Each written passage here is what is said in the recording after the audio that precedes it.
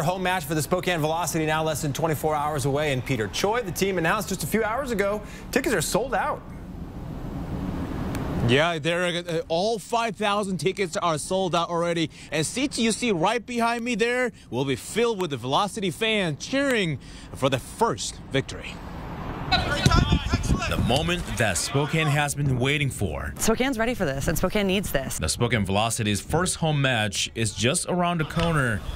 And Riley with the Velocity says she's feeling the hype. This is a once-in-a-lifetime moment. It's historic. It's been in the making for a couple years, and the anticipation has built in Spokane. A local bar dedicated to soccer says fans cannot wait for the game.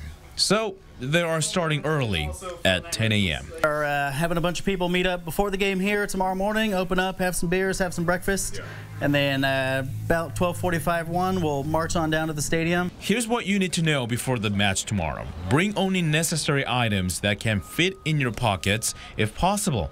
If you want to grab food or drinks at the game, don't bring cash. Only credit cards and mobile payments will be allowed. Spokane Falls Boulevard. Parking could be a challenge tomorrow. One of the most important things we can emphasize is park downtown and walk.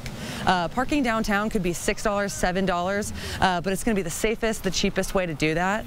So park downtown, walk through the park. It's about an 8-minute walk. For the historic game, they are taking drone photos with fans. Get this, the first 500 fans will be getting a copy of these photos. Make sure to be at the stadium at 1:45. Come on down and hang out.